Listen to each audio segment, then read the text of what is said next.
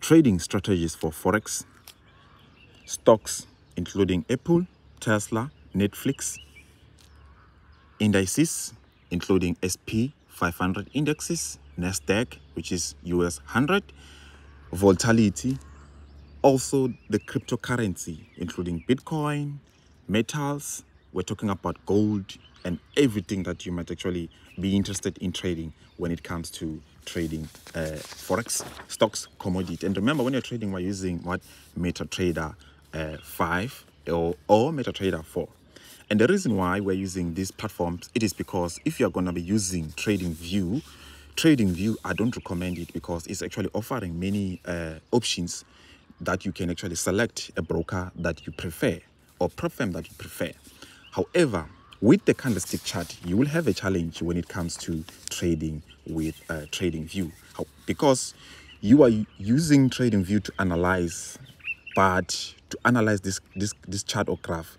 But when it comes to having an entry, it's going to be a difficult option for you to actually have. Reason why, when you are trading, remember the spread in between these two prices is actually what making the candlesticks color. If right now we're going up, the color is going to be green or blue.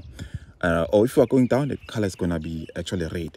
But the closing and opening of the candlestick will be affected because of what the spread of the broker that you'll be seeing on TradingView is going to be a different story, right?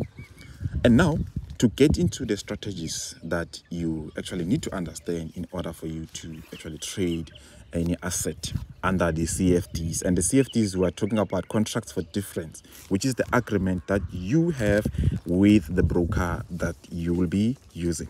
Now, we're using different charts. We have different charts. However, I want to explain something here before we quickly move to another chart. Whenever you're trading, we have what we call what? Structure. In any business, we have what? We have structure. After structure, we have what? We have time, right? And after time, we have what? We have price. And now, when we're looking at time, let me demonstrate this to you to understand. When we're looking in terms of time, right? Because my doesn't do well. When we're looking in terms of time here, we have time. As I'm pinpointing here, we have time. What's happening here? We have time, right? This is our time, which is we see all of us. And we have also price. Now, time, I'm representing this time. Okay, 1 hour, H4, day 1, 1 week, a month, and all these time frames, which is time. And we have what? We have price. This is the price. This is the price. Everything that is here on the right here, on the right, it's what? It's the price. And also we have a price here for buying. We have price for selling, which is the same price as this one. All right? Okay. And as you can see, for those who do not understand what's happening here, you can see this price. You can see this price. You can see this price. So this is the price for what? For buying. This is the price for selling with a lot size. Now, since this is actually the price, we have what? We have time. We have structure. Structure, we're talking about the chart pattern. This candlestick that is actually what? Going up. And it's also what? Going down. Going up and down. Right? And we have lastly the time that is actually here that we can see is 18 April, 12:30, 18 April, 15:30, right? Which is we're in a chart of 15 minutes. And every candlestick that we see here, which is the pattern or not pattern, the chart, it's actually representing what? 15 minutes, right? Every candlestick that you see here is representing 15 minutes. Now, to dive into this information and understand what is happening here, how you can actually trade using it, we have to do some bit of understanding in order for us to actually what? Trade. And also in my actually lessons, I provide you with the candlestick that you can use in order for you to actually what? Trade the market.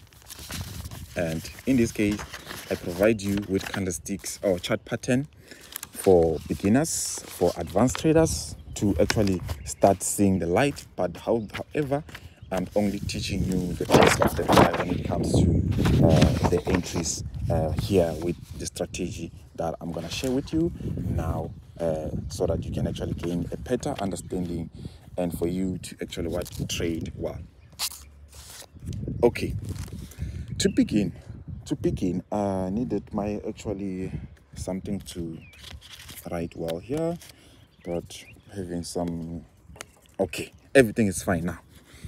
Right, I mentioned that we need what? We need a 1, a 2, a 3, which is a trend line. And a trend line, we need the graph to be moving this way, and this way, going up. Meaning that here, we're what? We are buying. This is our buying position, all right? And also, we needed what? We needed 1 here, we needed 2, we needed 3. So meaning that this is our number 3. Let me just put it well. This is our number 3.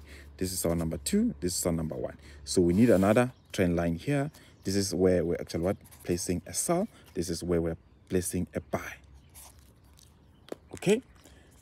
I'm sure we actually have an understanding and we understand the entries of a buy and the entries of a sell without any difficulties.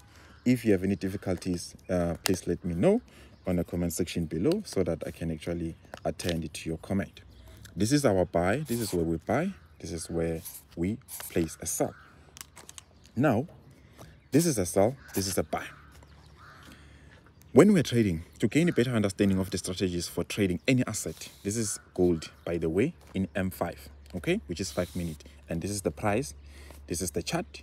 And also, this is the serve as what? As the structure and the time frame, as you can see, this is 5 minutes, right? Under here, we have the indicator, which is RSI, and we do not use an indicator. I don't recommend it. Even if you want to use a robot, I don't recommend a robot.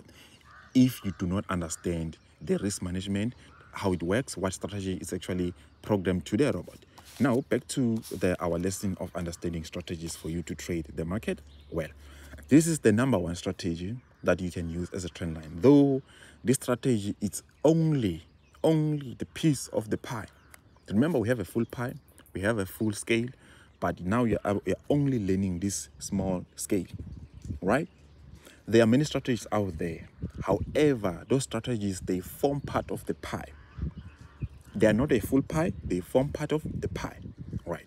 So do not be worried when I'm teaching you actually what? A trend line. There's a trend line, it works, right? It works. However, you're learning what? A piece of a pie, which is, I need to be clear with you on that one. When you're buying here, before we actually get to the strategy, I wanted to explain that the market has what? Has sides. Has sides. And these sides, they create the combination to what? To give signals or give a structure for you to get in and get out. All right? Take in this way. We have what? Remember, this market is actually representing on what's happening in the economy. And the economy has what? Has an up and has what? A down.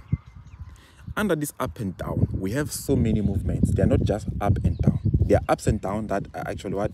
They include trending. And in trading up, trending down.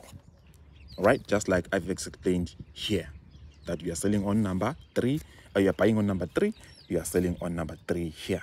This is only piece of the pie.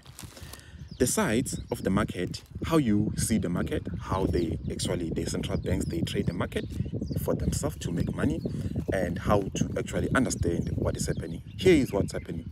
The central banks, or the banks that are actually creating this market, they're using what we call an interbank network, right? Or an ECN, which is an electronic communication network that is used by what? Commercial banks. This is used by a central bank. Maybe let's say a bank A in America is communicating with bank B in South Africa. These two banks, they want to conduct business, and if they conduct business, they are not using what? A manual system. They're using sophisticated algorithm to actually what? Make sure that if right now in a given day we open here, we must also come back here to make, or this market is actually a market that is balanced, to balance risk, to manage risk, to minimize risk. So whenever we are actually trading, first thing first, everything must be distributed evenly. Meaning that if right now we go down, we must actually go up. And if we take a look at closer at life itself, life, we are actually living in seasons, and these seasons, they will happen over and over and over again. Nothing is new, nothing has changed. It's just that those situation or scenarios, they come with what I call a combination, and this combination respect the law of what? The law of a cycle, or the phases that actually has to actually repeat itself one way or the other. It has to repeat itself. So now, whenever we're trading, this is actually repeating. So this is just a piece of a pie. Central bank will create a business to what? To actually minimize the entries. So now if you decide to buy and sell whenever you're trading, if you decide to buy and sell, just know that you are actually setting yourself up to failure. You need to gain the training and understand the movement of how the market works. All right? Because whatever that you learn, you do not take it to actual consideration in terms of what? Going there, wanting the market to do this every now and then. You do not do that, because the market is actually what? The market is actually a master. We respect the market. We don't misbehave. If we misbehave, then you will actually get the punishment. All right? So this is sight. And I want to explain more on sight. However, this lesson is going to be short. It's going to be cut here. Watch part 2 of this lesson so that you gain a better understanding.